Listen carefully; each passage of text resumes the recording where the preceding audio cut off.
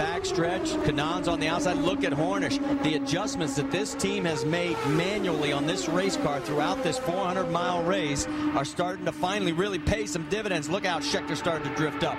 Oh, just one movement causes consequences for somebody else. But Hornish, as you mentioned, Marty, seems like he's got a fast car.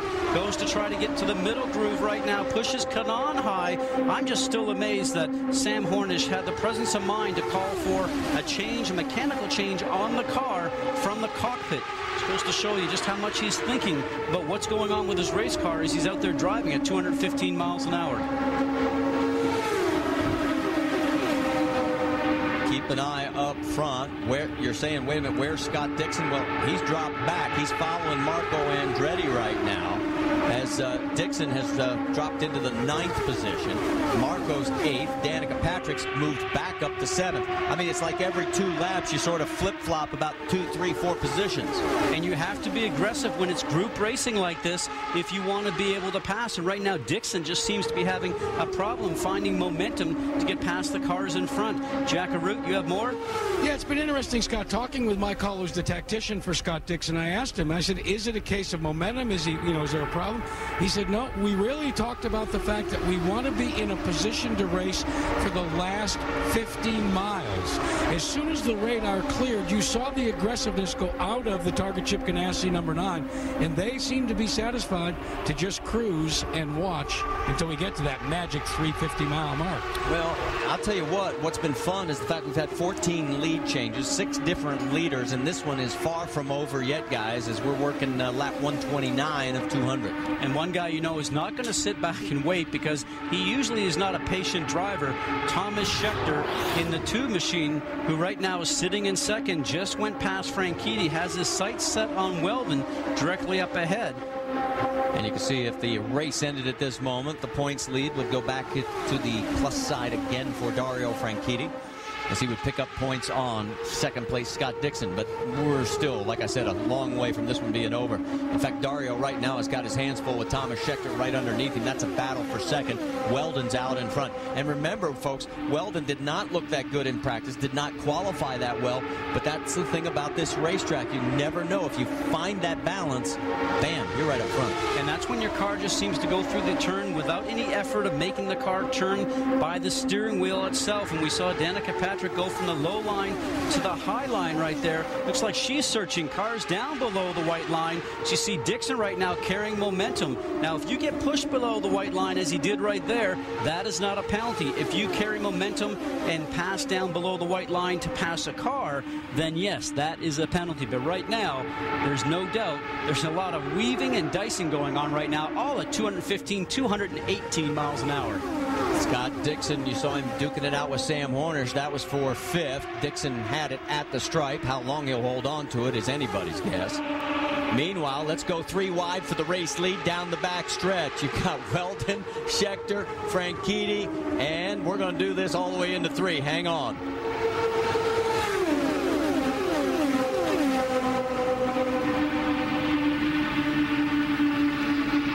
Scheckter decides to tuck in behind Dan Weldon, and we're getting word, Jack Arute, you've caught up with Darren Manning? Yeah, and you want to know how hard that impact was, Darren Manning? Your knees did what?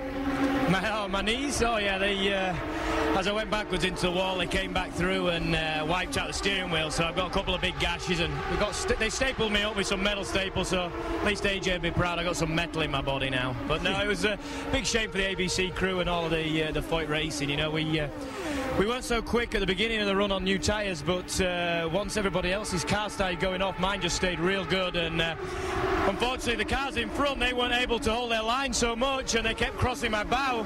And I was just really trying to move my way right to the front on that long green flag run. And I think Marco had no fault of his own. You know, he just crossed my bow and just took all the air off. And I pushed and I got loose as I came back into the air, and that was it. Well, we're happy to see that you're okay. Look forward to seeing you in Kentucky. Yeah, cheers, pal.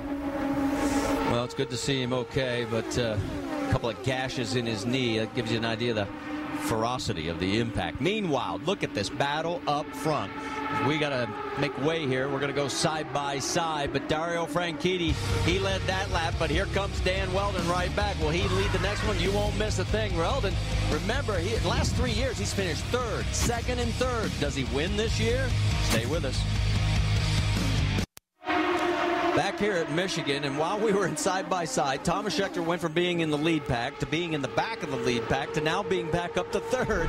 Let's go back and show you what happened to him. Oh, the group in front almost touch, and here you get an opportunity for Kanaan to take a little bit of that momentum and go around the high side. But I think Kanaan, as Kanaan's going on the high side, you see Scheckter in the middle get the dirty air from the cars in front, and that's a moment, Marty, at about 215 miles an hour. But you know something? That is classic Michigan right there. And again, everybody, I hope you'll bear with us. The weather precluded us from having the helicopter up. Normally we'd have 6 onboards right now, and we'd be showing you wheel to wheel.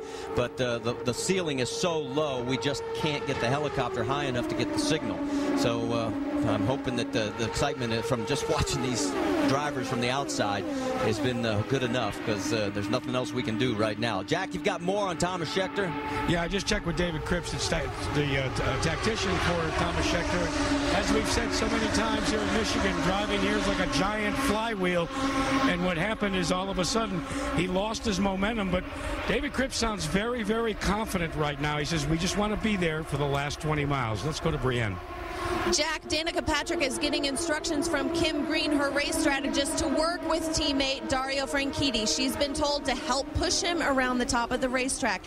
When she was doing that earlier, that's when she lost momentum on her car. Nothing physically happened to the car. She simply lost momentum and dropped back to 9th. So we'll see if, as she helps her teammate get around Dan Weldon, whether or not she can hold herself up at the top of that pack. Well, right now, as you've got Franchitti on the outside trying to go 3 wide down the backstretch, and he doesn't need anybody's help because he's doing it on his own. Weldon down low, look out, Scheckter in the middle, and Scheckter may have had to give it a little breath. You know, it's amazing because we've been watching these cars now for a couple of hours, and they seem like they're just going around side by side, but when you're inside the cockpit, the car's moving around. You're trying to hold it straight. Let's listen to this.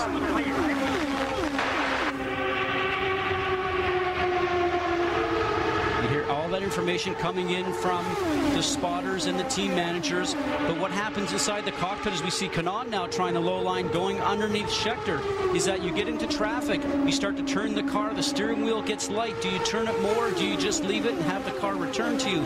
All these feelings the drivers are going through each and every turn throughout here, just like it's a normal day's drive down to the office. Well, Danica has caught up to Dario. Danica has gotten in lockstep with him. We're going to find out if it's going to be able to push him to the lead, because here they go, as it is right down low with Dan Weldon, Dario and Danica on the high side.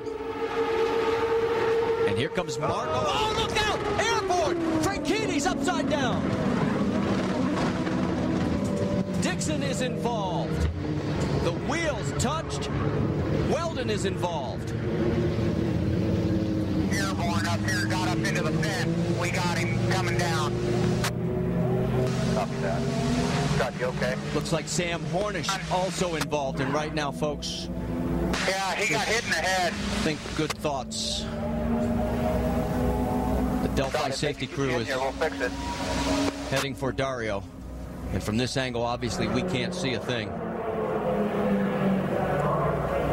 We've seen Marco Andretti get airborne and go over this year, but not at the speed. Remember, we're lapping this type of impact that Dario had. Between 215 and 218. These cars are built just like a jet fighter. They are so strong. The roll bars in them themselves are very strong. You've seen this before where the cars go over, land on the roll bar. Once they right the car, the driver just pops out, brushes himself off, and sometimes wishes he had a spare car to hop in to keep going. We saw a shot of Thomas Scheckter. He had already pulled into pit lane, and there he is. And they are bringing Dario's car over, and they're going to try and bring it down very gently. These cars weigh 1,525 pounds. Sam Hornish is at the back of the car. And there's Dario taking the steering wheel off. Will unbuckle his 6-way harness. This is incredible. The integrity of the cockpit of this car. Guys, start breathing easy. Your guy's okay. You You saw his team just a moment ago start to see him get out of the car.